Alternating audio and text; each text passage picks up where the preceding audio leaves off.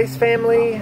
Christmas greetings from the Zirkel family to you from the Hogar Metodista in San Jose, Costa Rica. We missed you this year greatly, missed having the team come down, and we've missed being at Grace. But we thank you so much for your faithful support of us through your gifts and through your prayers. Our work here on the construction site continues to progress, albeit rather slowly, due to the fact that we haven't had any teams and exactly not sure when teams will be able to be back, but we look forward to the day when you can come back and minister with us. It's been a very different year, as it has been for everyone.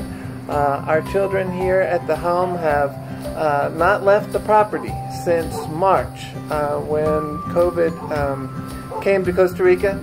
As such, their schooling has been all online and with tutors assisting them, and there's no one more ready for vacation than our 23 children living here with us.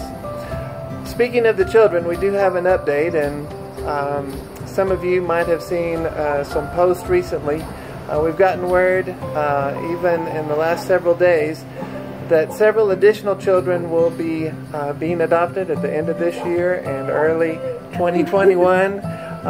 Some of those children have been with us for 6 years, and so we celebrate that new family that they will be becoming a part of. And as this Christmas season rolls around yet again, we're reminded of the one who adopted you and who adopted each one of us because of his great love for us, and offers us the chance to belong to his family.